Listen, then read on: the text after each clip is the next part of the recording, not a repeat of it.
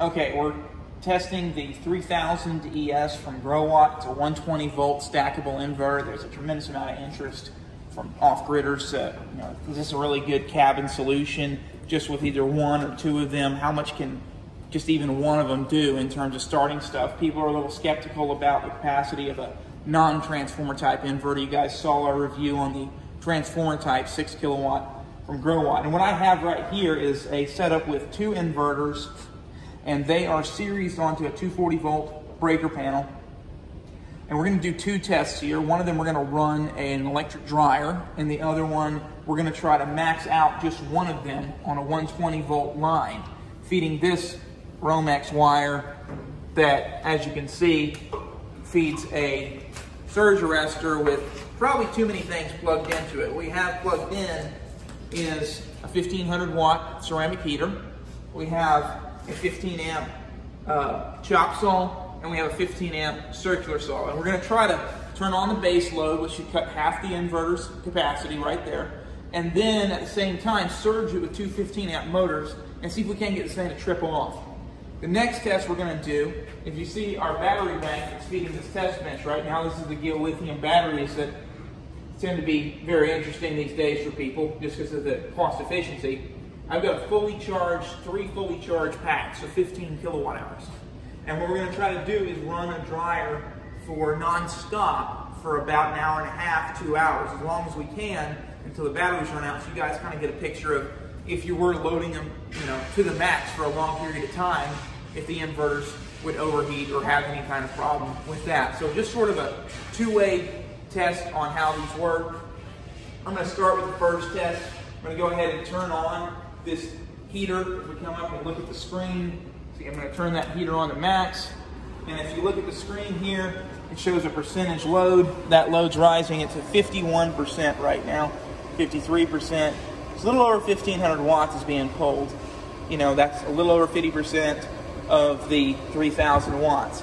Now at the same time, I'm going to kickstart both of these motors, and this is all on one circuit. Okay, so we're going to get this going. We've got the heater running right now, and here we go.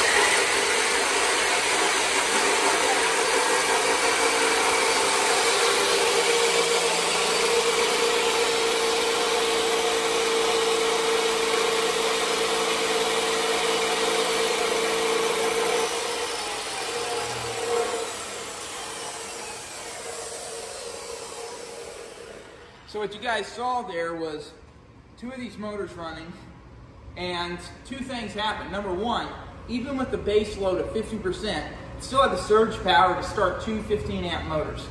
Number two, when both of these were running, you saw we were at 108% load. The inverter has about 30 seconds at up to 20% extra load. So it was just clocking itself running at an extra 10% there. So even if you're pushing the line, it'll give you a decent amount of leeway to start stuff and move on. So I assume like if you were cutting boards for a deck and just taking quick cross cuts, then you could probably just plan to run on this even if you had someone else running the other stall and for some reason your cabin was still burning 1500 watts or less running an air conditioner. So it's very surprising the kind of surge capacity that has. And remember, this is half of the power of the 6 kilowatt that we demonstrated earlier on this year. So we're just going to go ahead and start a dryer load now. We just about maxed out one of them, but that's going to kind of climb down. So dryers are typically 6,000 to 7,000 watts. This one's on the 6,000 side. We're maxing this inverter unit out, and this one's at 91%. And the reason why there's an imbalance is because of the motor, and the motor load is typically being pulled from one side or the other. So if it was, like a 240 volt heating element, it'd be perfectly even. The dryer's got some of that. Of course, the dryer's running right now, but now hot. And we're just gonna run this, at 100% until we run out of juice with the batteries. And we'll let you know if there's any overloads as we drain through 15 kilowatts. Right now our load is effectively 5 kilowatts, 5.5, 6 kilowatts if you figure in efficiencies. So we should last, 2.5 hours. We'll have to probably start this a couple times, and we'll show you at the end of the video how that's worked out with the batteries drained. Okay guys, this dryer's still running. This is the second load of laundry that we're doing. As you can see, the batteries are just about out. I think this one, the run light's just flashing very slowly. Same story, same story. We'll probably be out of power in no time. The inverters show 48.4, that's just about squat. To keep this thing running as long as we could,